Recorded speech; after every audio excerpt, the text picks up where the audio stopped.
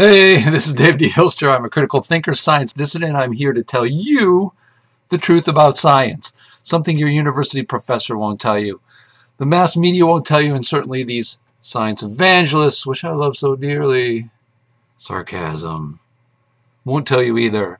Today I'm going to talk about how come we know mainstream science is wrong. How come we know the Big Bang's wrong?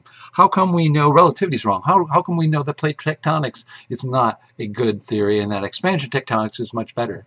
How do we know particle physics is a joke? Well, that's a good question. If the first thing is people will say, well, how come you guys only know? It's all political. It all has to do with nerds want to be loved. They will do whatever they can. If they have to get their position at MIT and repeat everything that they're told, even though they don't believe it, they will do that. So I'm going to tell you how this sort of happens, who does it, and why. First of all, who finds these things out? Well, they're critical thinkers. And again, I make this distinction. I am a linguist, so I love words. I love knowing how people use words, and critical thinker or engineering attitude critical thinker is a person who actually gives all alternatives a chance and realizes and will never be married to their own idea or to someone else's idea. That we in science do our best to try to find the greatest truths, and when there's a problem we confront it. And if we think it's bad, we throw it out. That just doesn't happen in mainstream. When you get science and becomes powerful and you make money at it and you can go on television and go on lecture tours and make t-shirts and sell them on Facebook, you know who the people I'm talking about. There's not much critical thinking going on. I call them intellects. I use the word intellect to mean people who want to appear smart. But the people who find what's truly wrong in science are not intellects.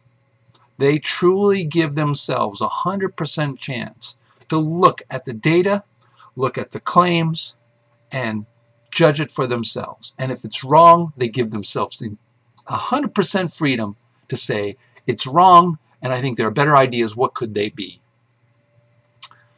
And it isn't something easy. It's not something that comes all of a sudden. Oh, everybody finds it and everybody now knows something is wrong. That's not true. It's just like anything else. It's 98% perspiration and 2% inspiration. Now, how do they get this freedom? How do these people get the freedom? Well, a lot of them are retired. The guy from NASA, Dr. Ed Dowdy, who knows for a fact that space-time doesn't bend light, mass bends light, coronas bend light. As soon as you get out of there, there's no bending. He is now retired, and he works outside the mainstream much more now because he's retired and he's not tied to making a living at it. Because if you do, you can get in trouble. Well, the other way is a hobby. I work in the supercomputing department of a company. I've been working with human language and computers for over 30 years. That's how I make a living. I do this out of the love of science. So it's my hobby. Very serious one, but it's my hobby. And then there's the other case, which is really the saddest case, sometimes the most difficult case. Our people are forced out of their jobs because of their belief that they think there's something wrong in mainstream. I'm going to tell you a few stories here about these types of people. One of them is my mentor. How I got into all this is Dr. Ricardo Carrizani. He is an Argentinian physicist, a brilliant, brilliant, brilliant man who I happened to meet in early 1990s. And he came by my wife's store and saw that I was an artist and a scientist and thought, hey, maybe I could help him with what he had found. And what he had found were very specific problems in special relativity way back in the early 1940s when he was between the ages of 20 and 24. He used to argue with his professors in Argentina, his physics professors, about the problems he was seeing. Stuff that's very simple, like they're applying kinetic energy equations to radioactivity. Listen to what that means. Radioactivity is something sitting there. There is no external energy. Nothing's coming outside to hit it to make it come out, break apart, and radiate particles and radiate energy. Energy is a concept, but radiate that. But yet they apply a kinetic energy equation to it.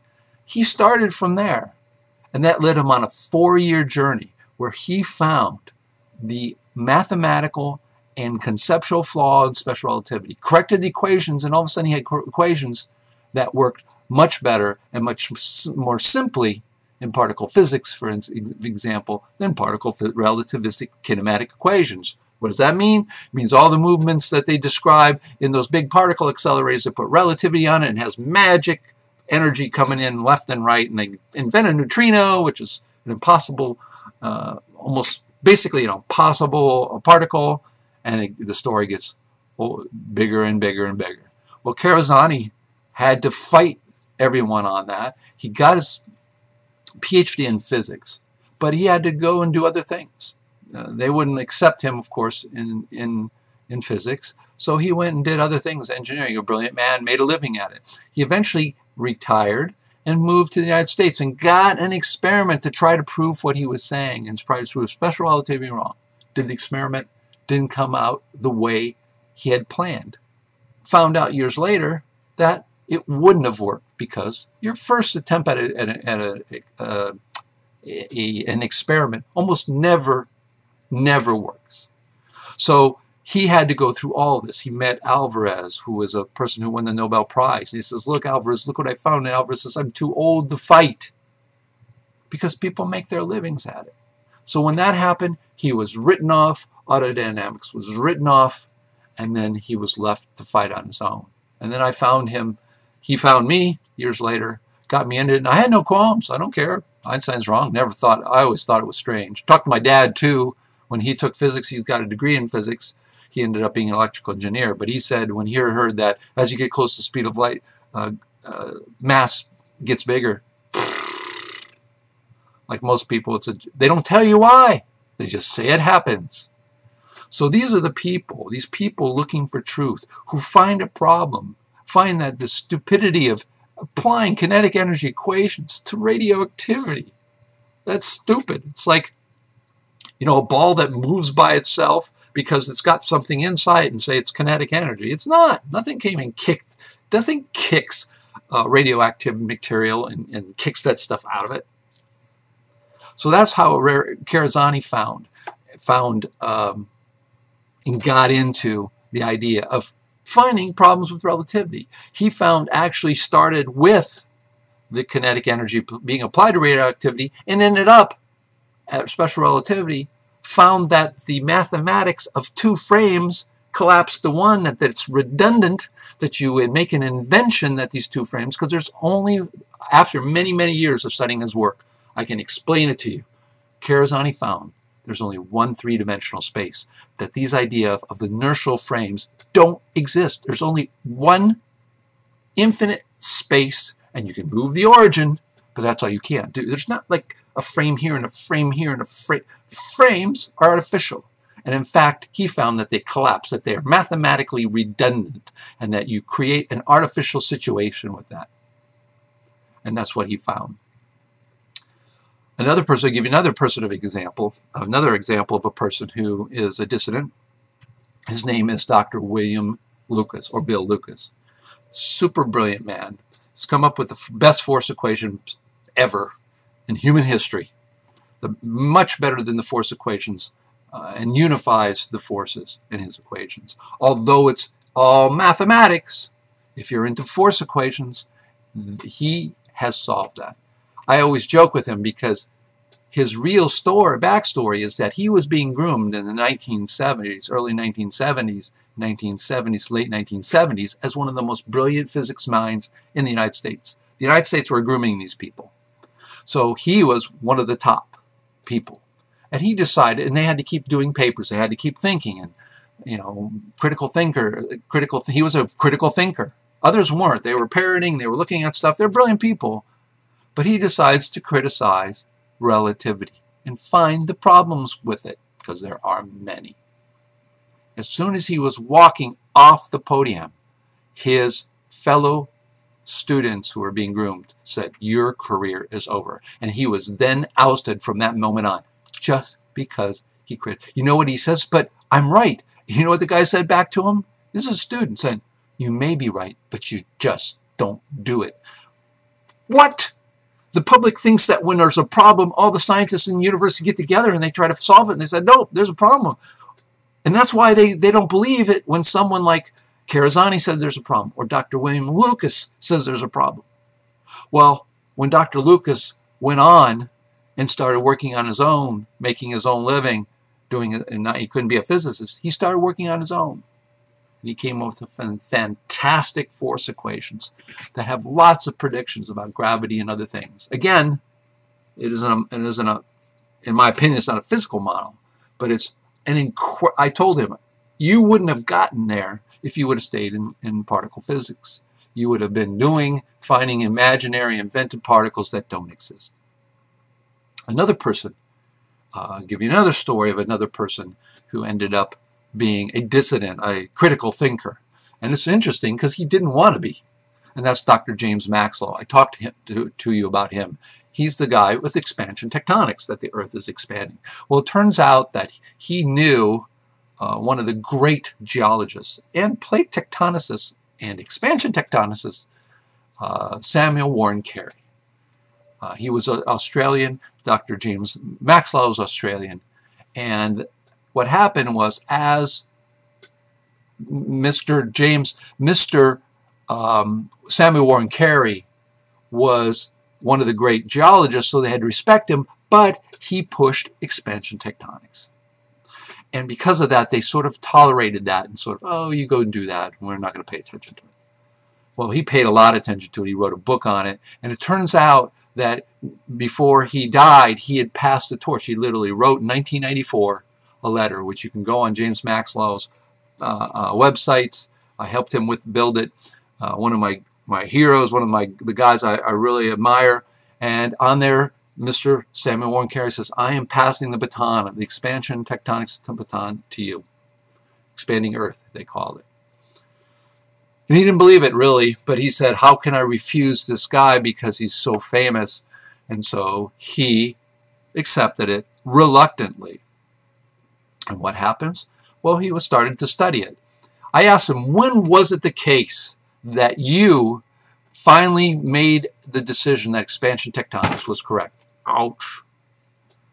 And he said, "It was when I took the plot of the South Pole, which starts in the middle of Africa and works its way down to Antarctica, and I put that on an expanding globe, and it fit perfectly. And when you take away the seafloor bed, as you do every 10 million years, strips, the Earth closes down and all the continents close together. It doesn't only fit Africa and South America, it only fit the entire globe closes down. Where's all the water? Well, they had shallow seas. I know you're going to ask these questions.